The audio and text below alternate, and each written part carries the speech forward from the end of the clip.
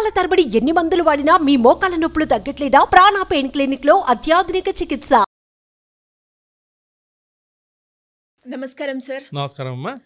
So నాకు తెలిసి ఈ మధ్య కాలంలో ఎక్కువగా మన ఇండియాలో కన్నా భారతీయులందరూ కూడా అవుట్ ఆఫ్ స్టేట్స్కి వెళ్ళి అక్కడే ఉండడం జరుగుతూ ఉంది. అవుట్ ఆఫ్ కంట్రీ అని కూడా చెప్పొచ్చు. సో అక్కడ ఉన్నప్పుడు వాళ్ళకి మన ఇంటి తిండ్లు చాలా మిస్ అవుతూ ఉంటారు. సో అలాంటి వాళ్ళని ఉద్దేశించి అక్కడ కూడా అండ్ అవుట్ ఆఫ్ కంట్రీ వెళ్ళిన వాళ్ళకి అక్కడ డబ్బులు సరిపోక వేరే దగ్గర జాబ్ చేయడం ఇవన్నీ మనం చూస్తున్నాం సార్. సో అక్కడ ఎవరైనా కూడా ఒక వ్యాపారాన్ని మొదలు పెట్టుకోవాలి, అది కూడా చాలా తక్కువ పెట్టుబడితో లాభాలు ఎక్కువగా వచ్చేలాగా అనుకునే వాళ్ళకి, ఎస్పెషల్లీ ఎన్ఆర్ఐస్ అని చెప్పొచ్చు, వాళ్ళకి మీరు ఇచ్చే బిజినెస్ ఐడియా ఏంటి సార్? చాలా ఒక మంచి ఐడియా. మనం ఎప్పుడు కూడా ఏంటంటే ప్రొడక్ట్ వాడేవాడికి ఉపయోగం ఉంటూ వ్యాపారం అయ్యే వాళ్ళకి వ్యాపారం ఉండే ఐడియానే మనం చేస్తాం.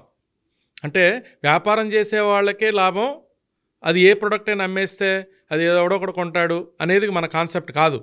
ఫస్ట్ ప్రొడక్ట్ ఉపయోగం ఉండాలి, అది వ్యాపారస్తుడు దాన్ని వ్యాపారంగా మార్చుకోవాలి. సో ఒక ఎన్ఆర్ఐస్ కోసం మనం మాట్లాడదాం. ఈ వ్యాపారం ఇండియాలో కూడా చేసుకోవచ్చు, అది వేరే విషయం. బట్ ఫస్ట్ మనం ఎన్ఆర్ఐస్ ఫోకస్డ్గా మాట్లాడదాం. నాకు ఈ ఐడియా ఎక్కడి నుంచి వచ్చిందంటే, ఒకటి ప్రొడక్ట్ యూజర్ పరంగా మనం ఆలోచిస్తే ఇండియా నుంచి వెళ్ళిన వాళ్ళల్లో ఈవెన్ ఇప్పుడు మనం ఫారిన్ ఎక్కడన్నా వేరే కంట్రీకి వెళ్తే నేను చూస్తాను, వేరే కంట్రీ కానీ మనం ఢిల్లీ కానీ లేకపోతే అదర్ కంట్రీస్ ఎప్పుడైనా వెళ్తే రోజు మనం తెలుగు ఫుడ్స్ ఇక్కడ తింటాం కదా, మెస్సుల్లో తిన్నాం కదా, భోజనాలు చేస్తాం కదా. ఢిల్లీ వెళ్ళినప్పుడు ఢిల్లీ ఫుడ్ తినాలి కదా, జైపూర్ వెళ్తే జైపూర్ తినాలి కదా, థాయిలాండ్ తినాలి కదా, ఇటలీ వెళ్తే ఇటలీ తినాలి కదా.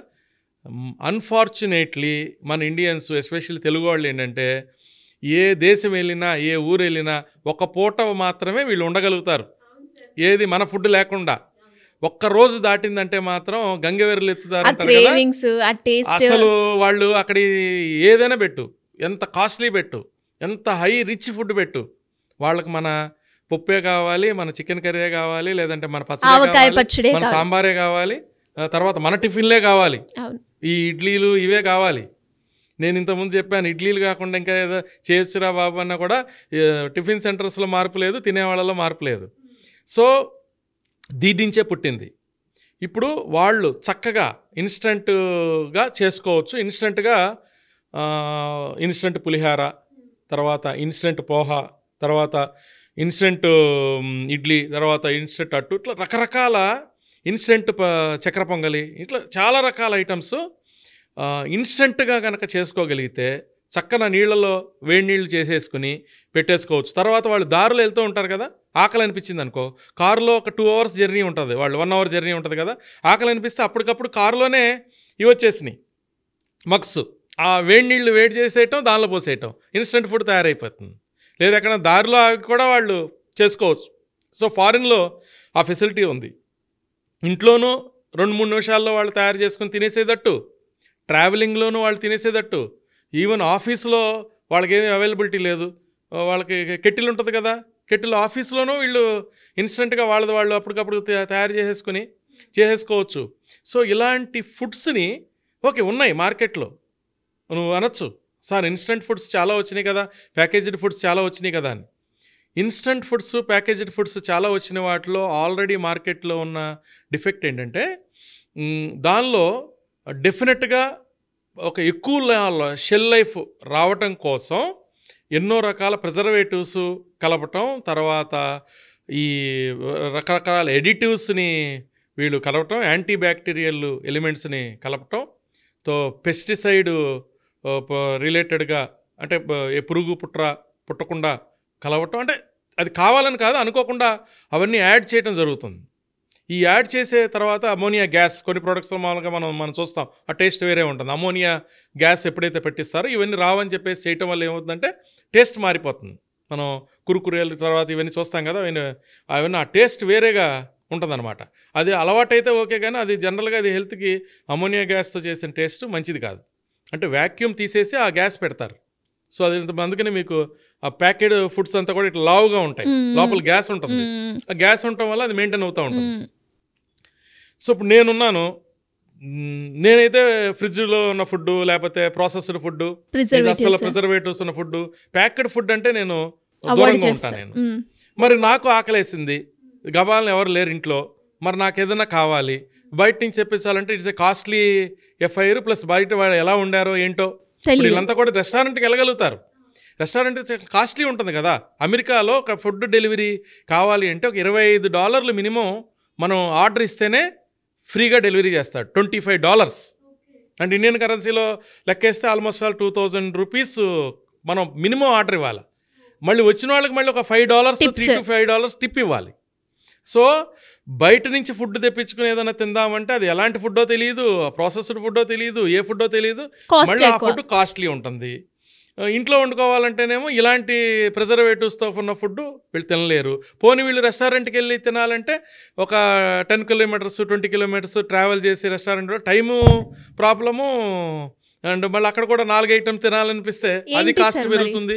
దీనికి సొల్యూషన్ ఏంటంటే మనతో పాటు ఒక టీం అంటే రీసెర్చ్ టీము చేసిన ప్రోడక్ట్ ఏంటంటే వీళ్ళు ఒక 10 ప్రొడక్ట్స్ని ఒక్కొక్క ప్రొడక్ట్ ప్యాకేజీలో 200 grams ఉంటుంది. 200 grams ఇన్స్టెంట్గా కనుక తింటే ఒక వ్యక్తికి అయితే కొంచెం ఎక్కువ అవుతుంది, అదే 2 వ్యక్తులకైతే చక్కగా సరిపోతుంది.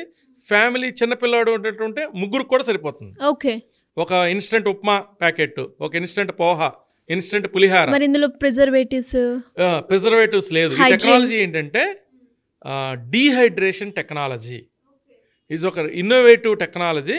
సో డీహైడ్రేటెడ్ మోడల్లో ఎక్కడా కూడా మాయిశ్చర్ లేకుండా చేసి మొత్తం పురుగు పుట్ర ఎందుకు పుడుతున్నాయి అంటే మాయిశ్చర్ ఎప్పుడైతే ఉంటుందో, ఇప్పుడు మనం రొయ్యలు అవన్నీ చూస్తాం కదా, వాటిని ఏమన్నా ప్రిజర్వేటివ్స్ వేస్తారా?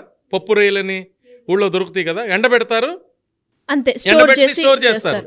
దానిలో ఏమైనా వేస్తారని చూసామా? మనం ఉసిరికాయలు మనం ముక్కల్ని చేసేసి ఎండబెడతారు కదా, దానిలో ఏమన్నా మనం ప్రిజర్వేటివ్స్ చూస్తామా? కొబ్బరి చెప్పులు కూడా ఎండుతాయి కదా, ఎండు కొబ్బరి ఎన్ని రోజులైనా ఉంటుంది కదా, మనం ఎండ పెట్టకుండా పచ్చిగా ఉంటే చెడిపోతుంది. ఎండలో ఎండబెడితే ఇదే టెక్నాలజీ. జీరో ప్రిజర్వేటివ్స్, ఎక్కడ ఎటువంటి భయం లేదు, జీరో గ్యాస్ హైజీనిక్, చక్కగా ఇది సోలార్ మోడల్లో డీహైడ్రేషన్ అయ్యి ఐటమ్ లైఫ్ స్పాన్ ఏ విధంగా ఉంటుంది? 6 months మినిమం ఉంటుందమ్మా. యాక్చువల్లీ ఈ ప్రోడక్ట్లన్నీ వారం రోజులు 10 రోజులు 4 రోజుల్లోనే అసలు మన ఇండియా నుంచి మన వాళ్ళు NRI పేరెంట్స్ పంపిస్తారు కదా, ఎవరినైనా అడగండి NRI పేరెంట్స్ని కానీ అమెరికాలో ఉండే మీ ఫ్రెండ్స్ని అడిగితే ఇండియా నుంచి 10 kgs రాని 20 kgs రాని 30 kgs రాని ఎన్ని రోజులు మీ ఇంట్లో ఉన్నాయని అడిగితే వారం రోజులు చెప్తారు. ఎవరైనా ఇక కన్జర్వేటివ్ పీపుల్ ఉంటారు కదా, కన్జర్వేటివ్ అంటే వాళ్ళు ఎవరికి బెటర్ ఉన్న వాళ్ళు ఉంటారు కదా, వాళ్ళు 4 రోజులు చెప్తారు. సో అదే పందేరం చేసే వాళ్ళు అయితే వారం రోజులే 10 kgs రాని 20 kgs రాని అయిపోతాయి. సో మనం ఇది 6 months అని చెప్తున్నాం. ఓకే, మరి ఈ టెక్నాలజీ తోటి ఒకవేళ స్టార్ట్ చేయాలి అనుకునే వాళ్ళకి పెట్టుబడి ఎలా ఉంటుంది? పెట్టుబడి ఏమి లేదమ్మా, $200 తో పెట్టుబడి స్టార్ట్ చేసుకోవచ్చు. ఇండియన్ కరెన్సీలో ఎంత? ఇండియన్ కరెన్సీలో అప్రాక్సిమేట్లీ 17,000 రూపీస్, 17,085 రూపీస్ ఉంది. 17,500 or 18,000 రూపీస్లో $200 వాళ్ళు పెట్టుబడి పెట్టుకుని ఎవరు చేసుకోవాలి చెప్తా నేను. అమెరికాలో ఇప్పుడు చాలామంది ఐటీ జాబ్స్ చేస్తున్నారు, పెద్ద జాబ్స్ చేస్తున్నారు, వాళ్ళకి $3,000 $4,000 పర్ మంత్ ఆదాయం ఉంటుంది. అంటే చిన్న జాబులు కూడా ఉన్నాయి, $2,000 నుంచి స్టార్ట్ అవుతుంది, $10,000 కూడా అవుతుంది. $2,000 జాబ్ ఎవరైతే ఉంటారో వాళ్ళకి సరిపోదు, ఓ $3,000-4,000 కావాలి కదా. వాళ్ళకు $1,000 ఎక్స్ట్రా వచ్చిందంటే ఎంత హ్యాపీ ఉంటారో తెలుసా? $1,000 అంటే మన ఇండియన్ కరెన్సీలో 85,000 నెలకి 85,000 అమెరికాలో ఉండి, అమెరికాలో $1,000 కూడా ఇంపార్టెంటే. మనకి ఇక్కడ 80,000 వస్తే ఎంత అవుతుందో ఆ రేంజ్లో కాకపోయినా అది ఒక మంచి వాల్యూ, ఇన్కమ్ సోర్సే. తర్వాత వాళ్ళ వైఫ్స్ ఉంటారు కదా, వాళ్ళు జాబ్ చేయరు కదా, వాళ్ళు ఏమి అఫిషియల్గా వాళ్ళు చేయడానికి లేదు కదా. సో వాళ్ళు చక్కగా వాళ్ళ సర్కిల్లో వాళ్ళు చేసుకోవచ్చు కదా. తర్వాత స్టూడెంట్స్, యాక్చువల్లీ నా కాన్సెప్ట్ ఏంటంటే స్టూడెంట్స్ చాలామంది వెళ్ళారు. ఇప్పుడు అమెరికాకి ఎవరన్నా కొత్తగా స్టూడెంట్స్ ఎవరైనా వెళ్తుంటే మీరు కనుక్కో, అమెరికా రావద్దు, ఇప్పుడు ఇక్కడ ఆర్థిక మాంద్యం ఉంది, 100 మంది బయటకు వస్తా ఉంటే 10 మందికి కూడా జాబ్ లేదు, 90 మంది ఖాళీగా ఉన్నారు. పాపం వీళ్ళు ఎక్కడెక్కడో ఉంటున్నారు. అండ్ అంతెందుకు సార్, వెళ్ళిన వాళ్ళు మళ్ళీ తిరిగి వచ్చేస్తున్నారు కదా. ఈ బిజినెస్ మోడల్ దానికోసమే మనం డెవలప్ చేసాం. $200 ఇంక్లూడింగ్ షిప్మెంట్. వాళ్ళకి ఎన్ని వెళ్తాయి అన్నమాట, 10 sets వెళ్ళిపోతాయి. ఒక 5 సెట్లకి $40 వెళ్ళిపోతుంది కదా. $40 వెళ్ళిపోతే వీళ్ళు ఒక ప్రోడక్ట్ని $10 మార్జిన్ వేసుకుని అమ్మినా, $50కి అమ్మినా ప్రాఫిట్స్ 4 $200 అయినాయి. ఏది చేరికతో, cost of the product and delivery ఛార్జీతో కలిపి వాళ్ళకి $200కి 5 కిట్లు వెళ్ళినాయి. ఎవ్రీ కిట్లో 10 ప్రోడక్ట్లు ఉంటాయి, 10 శాచెట్స్ ఉంటాయి, ఈచ్ 200 grams.